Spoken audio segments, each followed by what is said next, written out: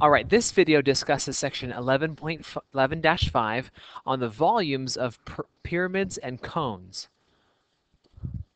Okay, the volume of a pyramid is 1/3 the area of the base times the height. Again, capital B is the area of the base.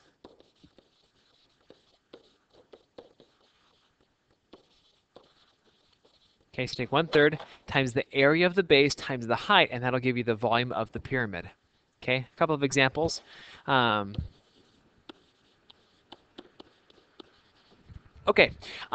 entrance to the Louvre Museum in Paris, France, is a square pyramid with a height of 21.64 meters. What is the approximate volume of this pyramid?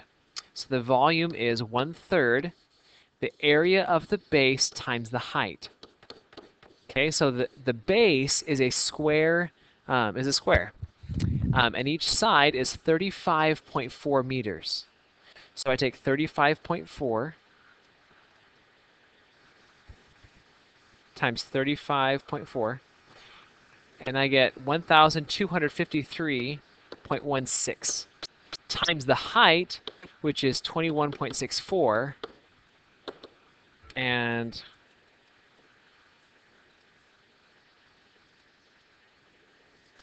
I get a volume of 9,039.46 cubic meters. Okay, just a warning, you want to use 1/3 instead of 0.33 since you'll be off by a little bit. Okay, the second one. What is the volume of each figure, meaning of this square pyramid? Again, the volume is 1/3 the area of the base times the height. The area of the base is 6 times 6, or 36, and the height is 8. So, that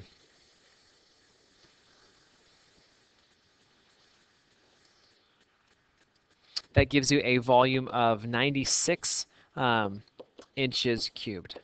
Okay, again, these are all cubic units because you're measuring how many cubes, or 1 inch by 1 inch by 1 inch cubes, or 1 meter by 1 meter by 1 meter cubes will fit perfectly inside that shape.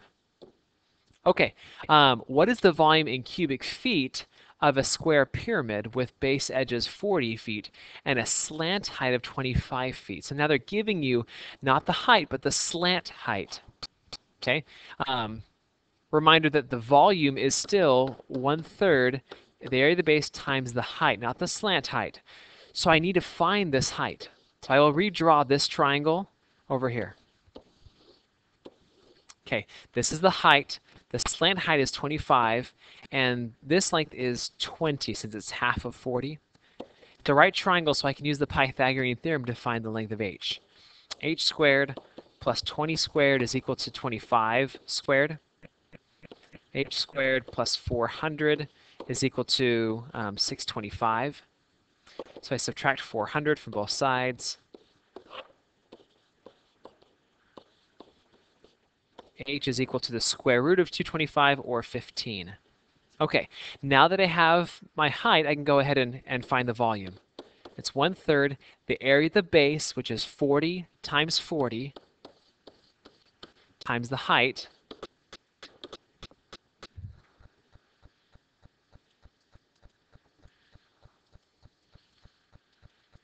and I get 8,000 cubic feet.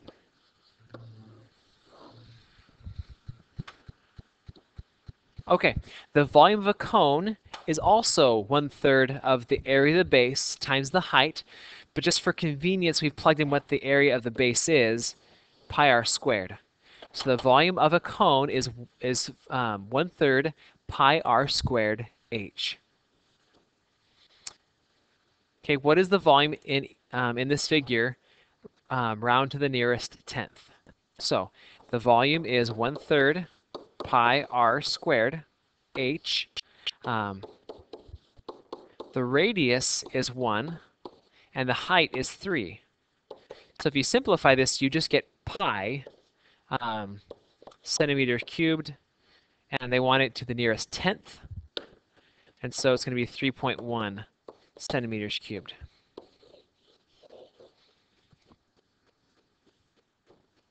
Okay, one more example. What is the volume of the oblique cone at right?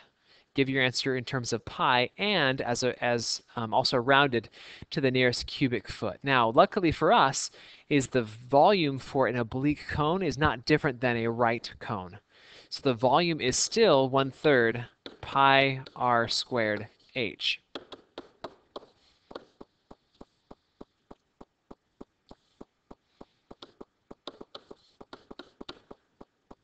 The radius is 15, and the height is 25.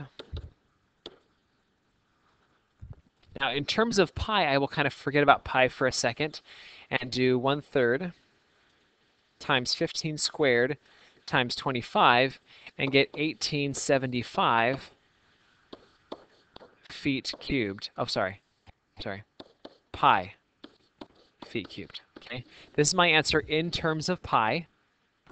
Now, if I multiply this times pi, I get 5,890 rounded to the nearest foot cubic feet. And this is the answer rounded to the nearest foot. Okay, so this video was about the volumes of pyramids and cones, and I hope that after seeing this video, you're more able to find the volumes of pyramids and cones on your own.